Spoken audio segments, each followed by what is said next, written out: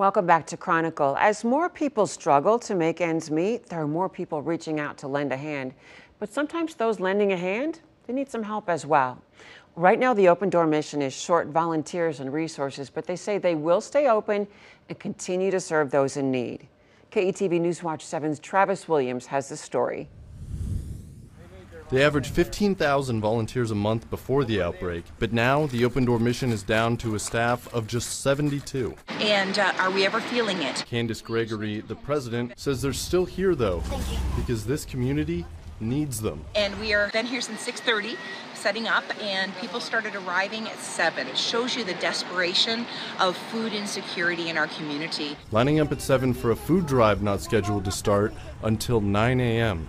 You would not do that if you were not desperate for food to supplement your income. Families living at the campus are also feeling the effects of COVID-19. Although they don't have any cases, they're self-quarantined, not leaving except for work or appointments. 75% of my administration staff are in the children and youth programming right now so that parents can go to work. I'm desperate. I'm serving 250 more meals a day just because I have kids home from school. Under normal circumstances, Candace Tate would be one of the people helping feed those kids as a school cafeteria worker. For those kids where that is like the only meal they get, it's what I know they're probably going through a hard time right now. Those hard times being felt by all, even by the people trying to help. Many of our programs we have put on pause because we just can't do them. Open Door Mission says even without volunteers, their goal is to host a food drive every month. Their next one scheduled for April 18th. Go up to that next car. In Omaha, Travis Williams, KETV Newswatch 7. So before the COVID-19 pandemic hit the Metro, Food Bank for the Heartland budgeted around $73,000 to buy food in the month of March. They ended up spending around $600,000. KETV and Food Bank for the Heartland teamed up this past week for a virtual telethon, and we helped raise money to feed local families during this crisis. With your help, we collected more than $118,000. Well, businesses are doing what they can to help people as well. A Metro brewery started using their resources to make hand sanitizer. Here's KETV Newswatch 7's James Wilcox. Just like other bars and restaurants, the Brickway Brewery and Distillery has taken a hit. The owner tells me he has already had to lay off 9 people. But when he realized there was something he could do to help, he didn't hesitate. So you heat it up and the alcohol vapors rise first. Equipment Zach Tremer usually uses to make beer and whiskey will soon be pumping out something else. We're going to try to do thousands and thousands of bottles. Hand sanitizer. We'll be donating all the 50 ml bottles. Tremer says he was shocked at the response when he posted his plan on Facebook. All of our UPS drivers, our FedEx drivers, the postmaster of Omaha called this morning. Later this week, the Brickway Brewery and Distillery becomes a production line. Workers turned volunteers will start bottling it all up, even though some no longer have a job. It's devastating. We've had to lay off 9 people already. But as a team, they remain determined, and they're ready to help. But now it's up to us to really deliver on what we said we would do. In the Old Market, James Wilcox, KETV, Newswatch 7. And while the doors to your favorite restaurants may still be closed, you can help them stay in business. As KETV Newswatch 7's Michelle Bandura reports, Takeout Tuesdays now play an important role in supporting the local economy. Instead of customers, pizza boxes and to-go containers are now inside restaurants, and the food industry hopes people's healthy appetites will keep them in business during this crisis. At Jonesy's Taco House, would you like hot or mild? Taco Tuesday has turned into Takeout Tuesday.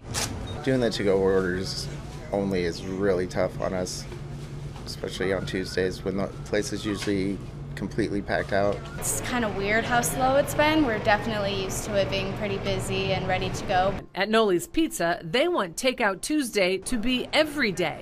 We are here. We are open. We open normal hours. We're doing carry-out, takeout, curbside delivery. But for bakeries like the Cake Gallery in Westgate, where April and May are huge months for us, now we have no business. They serve up sweets for special occasions, not everyday meals.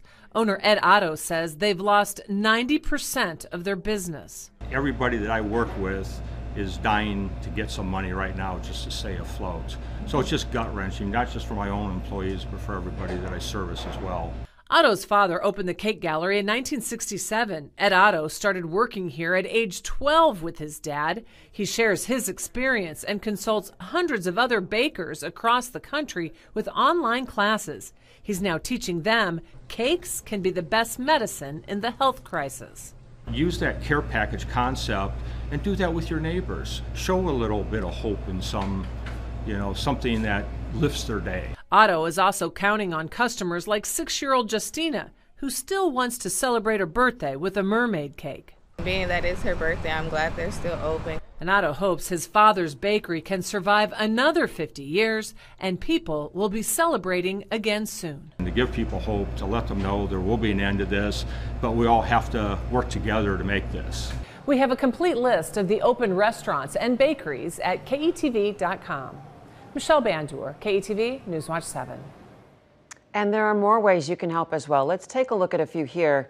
The Omaha Community Foundation has established a COVID-19 response fund.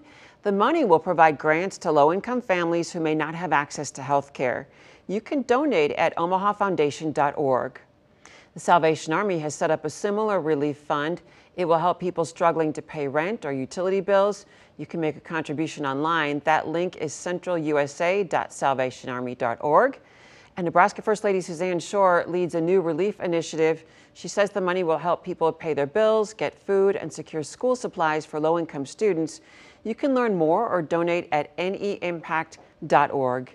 And of course, you can help everyone by just staying home. Health professionals say if folks commit to their self-quarantine, we can flatten the curve. Well, coming up on Chronicle, far in distance, but not in spirit. People come together while staying safe. And here are some folks doing the same thing. These kids are having a window visit with their grandparents. Grandma and Grandpa read them a book while they sat outside and the kids stayed in the house. So sweet. You're watching KETV News Watch 7's Chronicle.